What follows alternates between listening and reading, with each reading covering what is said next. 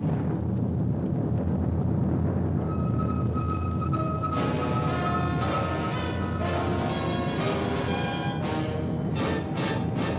United States Army presents The Big Picture, an official report produced for the armed forces and the American people.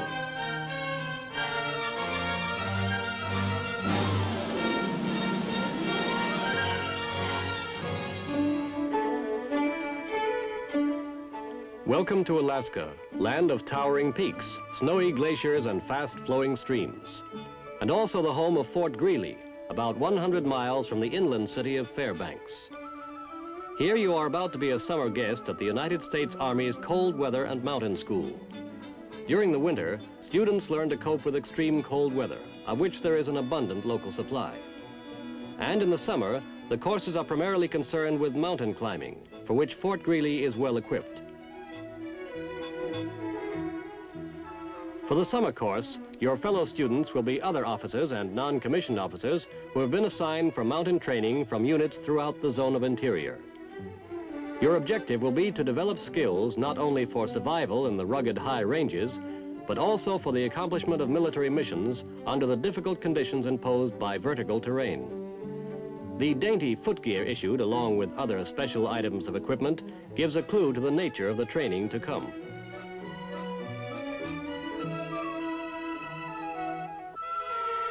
But first, as in all schools, comes the bookwork. Following a brief outline of the instruction to be given, the class buckles down to the necessary preliminaries to field training. Among the essential subjects are map reading, geography, weather observation, and supply maintenance. In each class, the instructor is an old hand at making the most of the little the desolate North has to offer. This is one place where there is no substitute for experience. Nothing replaces first-hand knowledge of the timberlands, muskeg plateaus, and rocky cliffs of the North Country, which is exactly the theory practiced at this school.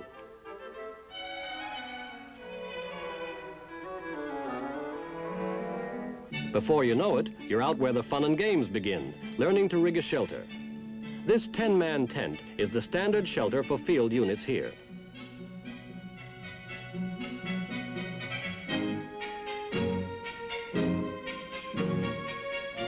Housing an infantry squad, the tent may be heated with a gasoline or wood-burning Yukon stove.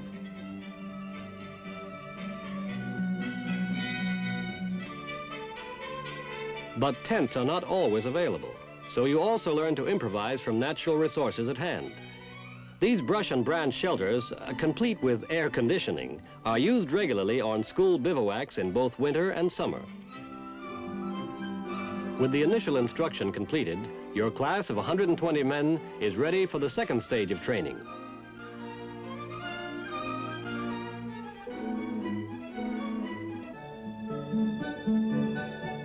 This involves a move of some 37 miles south from the main camp base. Housing, classrooms, and recreational facilities have been set up here at Black Rapids.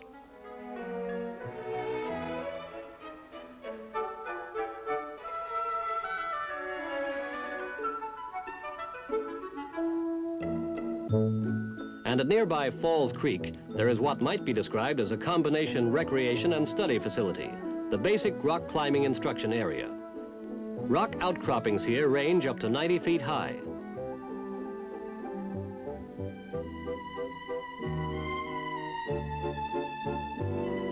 Shortly after arriving, everybody goes for a walk, literally up the creek. This is your first mountain trail hike, and the only way back is the way you go in. At first, there seems to be nothing strenuous about this stroll into the high country, but then it becomes more involved, and you begin to get an idea of the kind of training you're in for.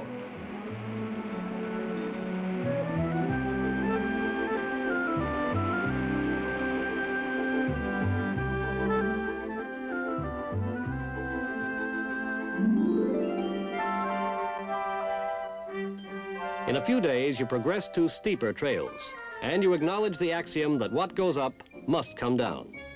This technique is called glissading, and in case it threatens to go out of control, you slam on the brakes with your ice axe. On-the-job training with your classmates teaches the teamwork needed for successful mountaineering.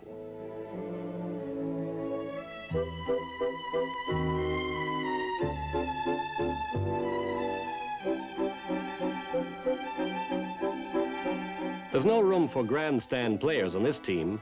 Like links in a chain, each man depends on all the others. It's a team effort all the way.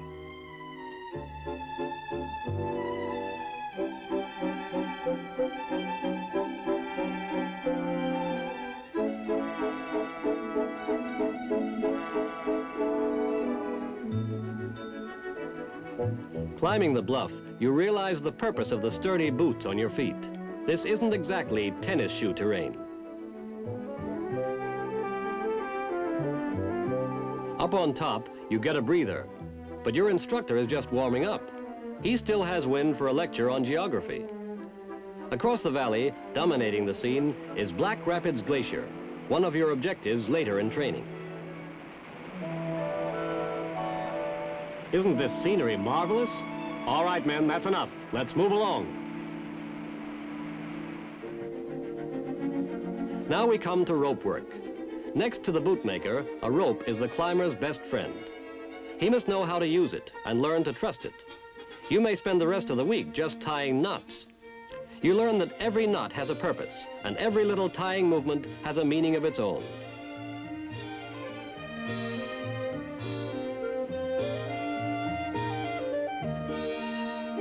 Here you go on your first real climbing lesson.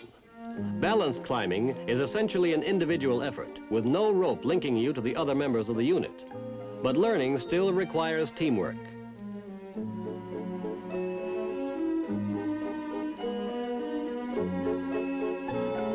The instructor is right with you all the way, demonstrating the proper foot and hand holds.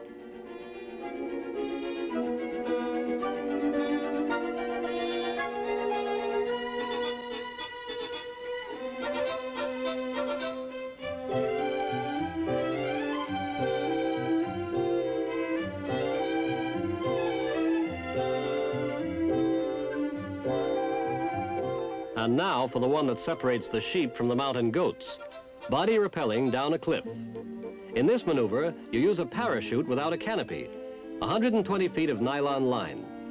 The first drop is the worst, but once you find your stomach again, you begin to pick up the technique.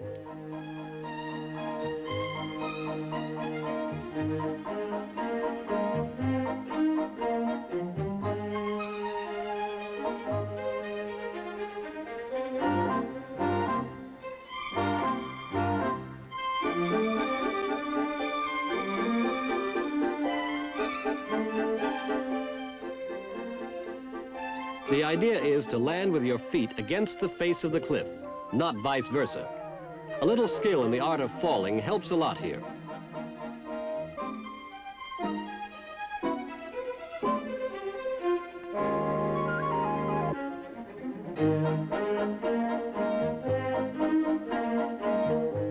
In a few days, your knowledge of rope handling expands to cover some other useful applications, such as the vertical hauling line. This installation is an invaluable lifting device for steep inclines. Going up, express to the top level.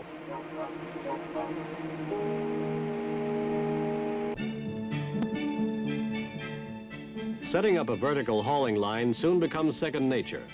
A well-trained mountaineer squad can ready one for use in a matter of minutes.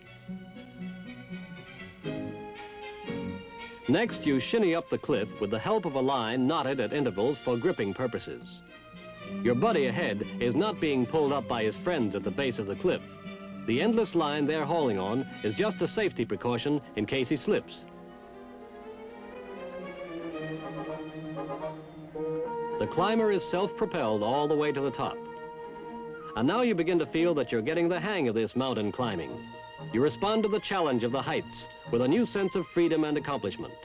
As a reward, your instructor treats you to a ride on the mountaineer's flying carpet, the suspension traverse. It can be used for swift descent or movement from one peak to another.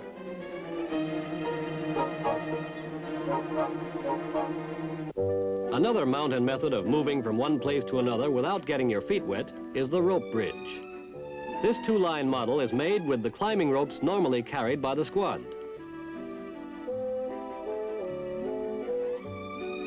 The trick is to keep your hands above your feet. Oops! But in case of accident while training, you'll wear a safety line.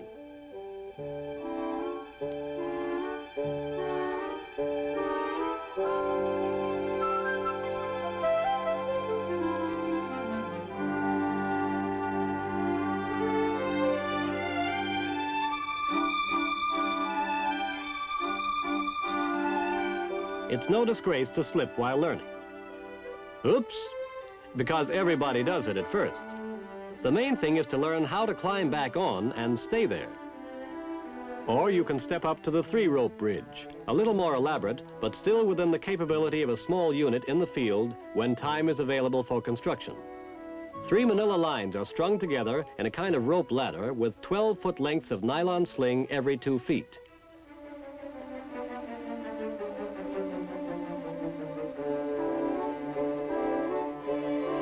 When strung across the creek and anchored to a pole on each side, the bridge provides a dry crossing without the hazard of the 2-line tightrope operation.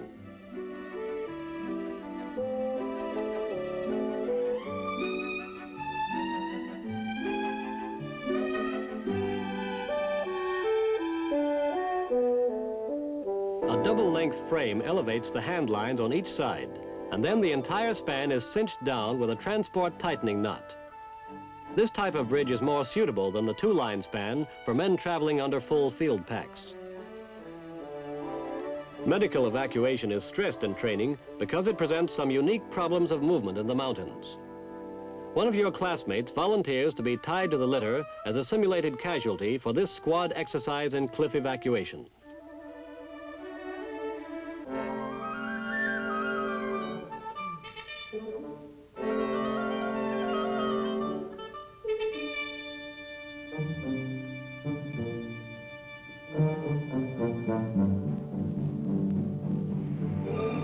While the safety belayer holds the litter from above on a taut line, 2 men rappelling down the cliff guide the litter over obstructions.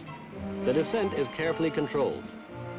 Safely off the cliff, the men who have guided the litter down prepare their simulated patient for further evacuation.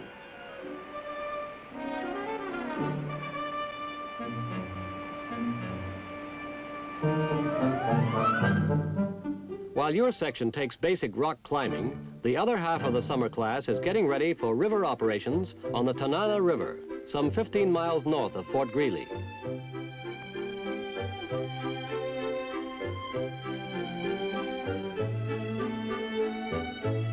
Later, your section of the class will train in river operations too. These students have finished their classroom work on such subjects as motor maintenance and operation, boating equipment, and river study. Now they will be called on to use this instruction.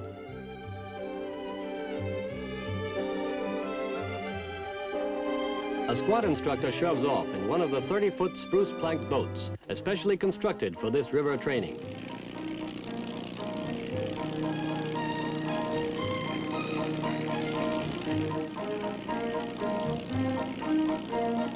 Powered with 35 horsepower outboard motors, the boats normally carry a squad of 11 men. But for training purposes, the squads are limited to 6 or 7.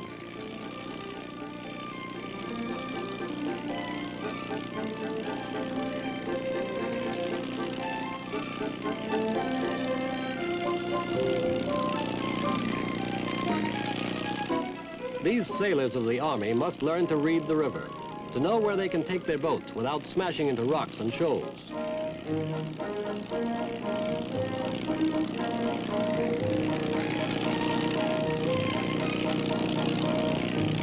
They must also learn how to beach the boat properly. Bringing it in for a landing against the rapid current is a tricky operation.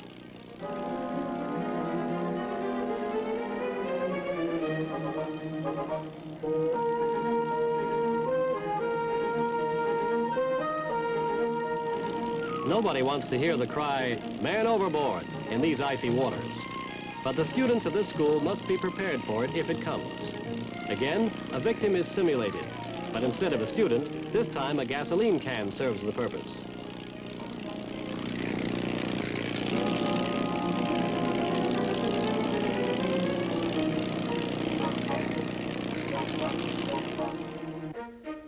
Meanwhile, back at Black Rapids, or to be more exact, at Whistler's Creek, some 4 miles east, you and the first section of the class are coming along in great style.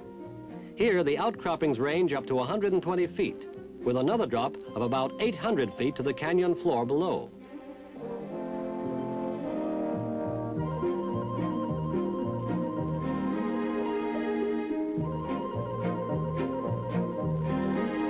Now we see the reason for the emphasis on teamwork.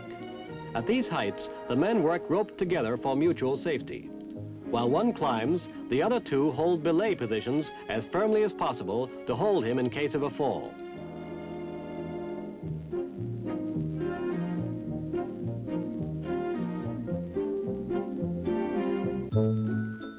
Lunchtime gives everybody a break. Chow is brought in by helicopter. Room service for a room as big as all outdoors.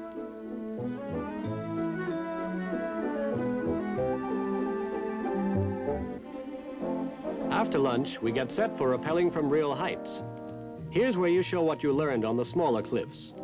There are no bad marks for failures in this class, just cuts and bruises. It's 120 feet straight down to the rocks.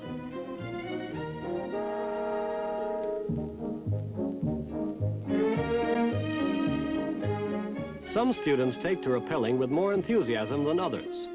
Airborne personnel especially seem to feel at home dangling from a rope over empty space. But soon everybody is leaping with careful abandon, making the 120-foot descent in 3 jumps.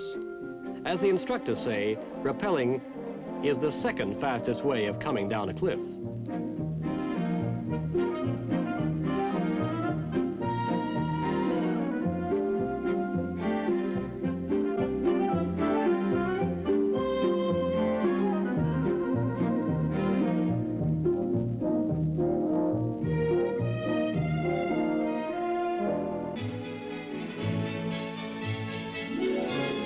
While we've still got some spring in our legs, let's travel south into the heart of the Alaskan range and up on the Galcana Glacier for special training. Glaciers like this one, a river of ice traveling in extremely slow motion, thread through most of the Alaskan mountains. They offer excellent lines of communication and transportation, providing you know how to travel on them.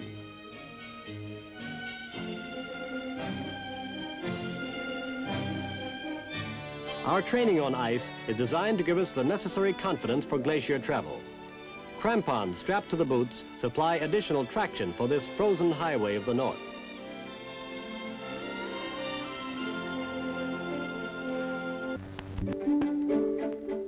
Now we are approaching final exams at the Cold Weather and Mountain School. The climax of all these weeks of hard work is a field exercise.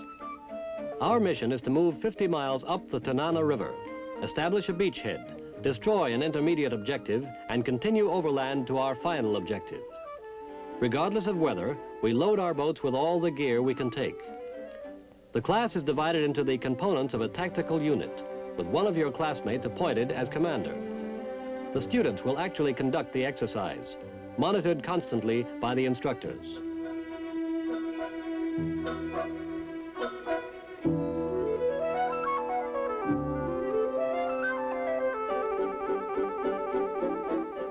After launching, the boats are maneuvered into a tactical formation, dispersed for the move upriver.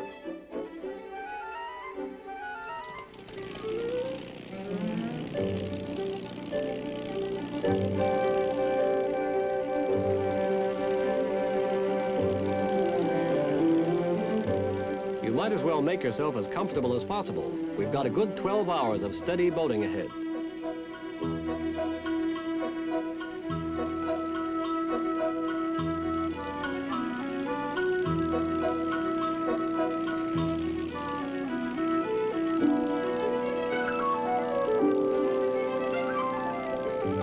Because of the long Alaskan summer days, it is still light when you pull in for a landing at the beachhead. Now the practice and drill of the past weeks show up as the boatmen bring their craft in smartly.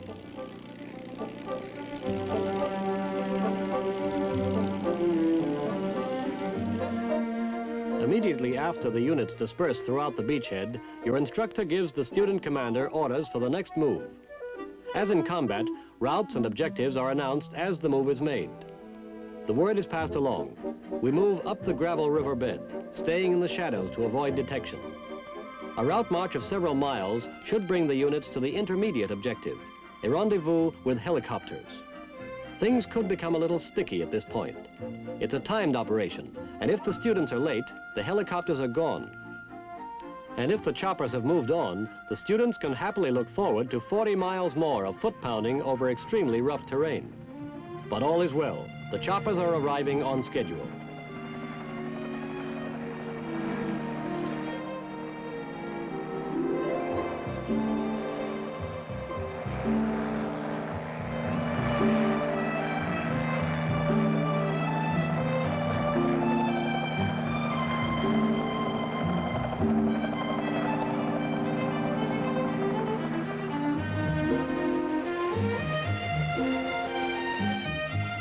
Without the helicopters, this part of the move to the final objective would take 2 days.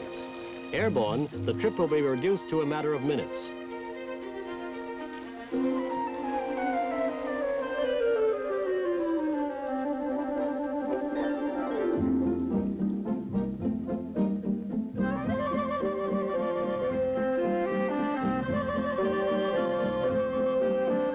The rendezvous point is confirmed, and supplies are loaded aboard.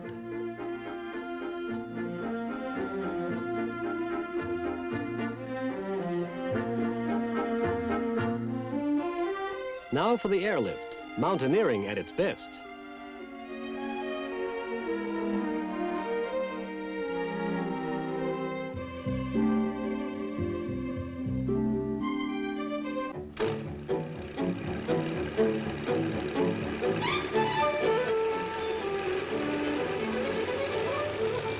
The choppers head down the valley and out across country.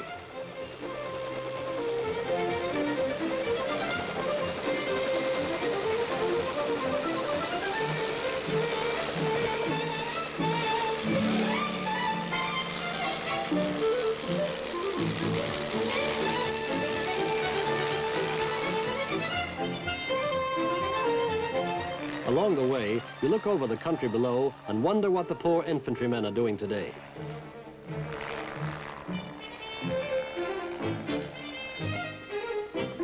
Coming in singly and in pairs, the helicopters land on the assembly area ridge. Your unit is deployed for the final attack, and the choppers move out immediately.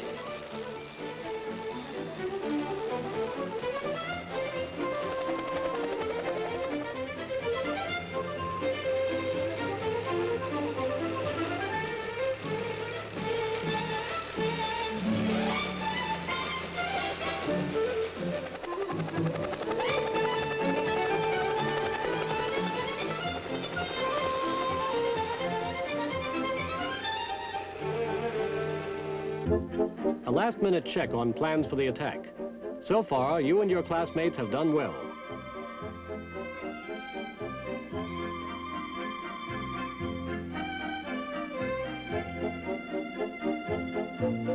Back to the foot slogging across the muskeg for the simulated assault to end the field exercise.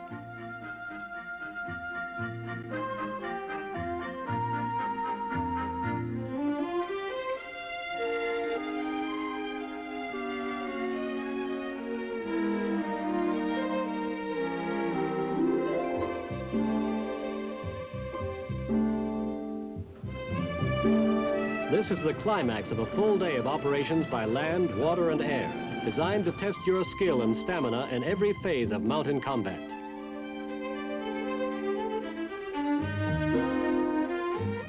One more hurdle to cross, the final exams.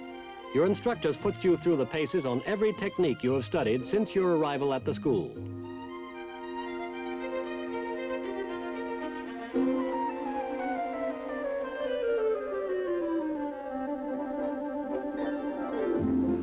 This test is based on the simple premise that if you give a man enough rope, he gets tangled up in it. But you've learned a lot about rope coiling in the past 6 weeks. It's up to you now to prove that the Army's confidence in your ability to learn was not misplaced. Here's one of your classmates acting as the #1 man in party climbing. Is he selecting the proper route? How about his choice of hand and footholds? Does he give the proper signals? These are the questions to be carefully considered by the grading instructor.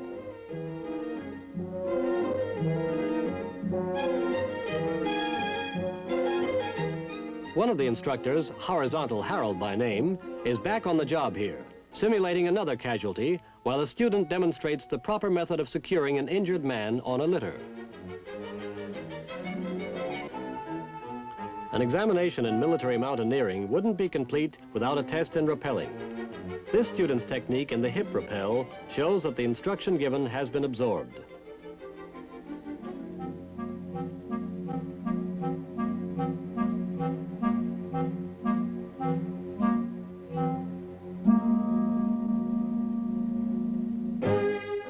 Though there may have been times when you never expected to see it, graduation day has come. The commencement address is given by a guest speaker from United States Army Headquarters, Alaska. The top student is honored with the award of a trophy, symbol of highest proficiency. And then the moment each of you has waited for through 6 weeks of hard work, the presentation of the diploma, which marks the Army's fullest confidence in your mountaineering abilities. This is the recognition of your competence to lead combat soldiers under the most difficult conditions of the rugged North Country.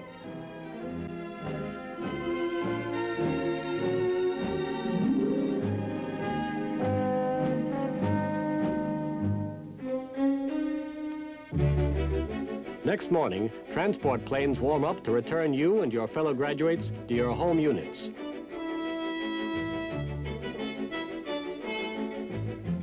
Suddenly you realize you have learned a great deal more than the physical skills and special techniques required in the course. You have a new awareness of self-reliance and a new respect for the courage, determination, and group effort needed by a military mountaineering team.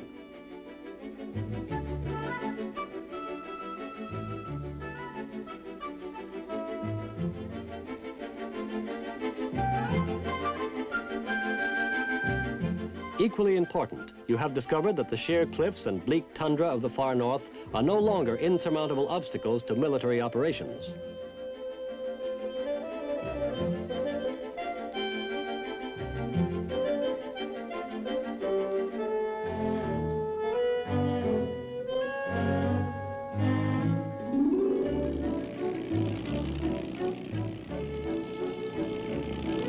Returning to your home unit, you bring with you a soldier's pride in your increased ability to survive, lead, and fight in one of the world's most hostile natural environments.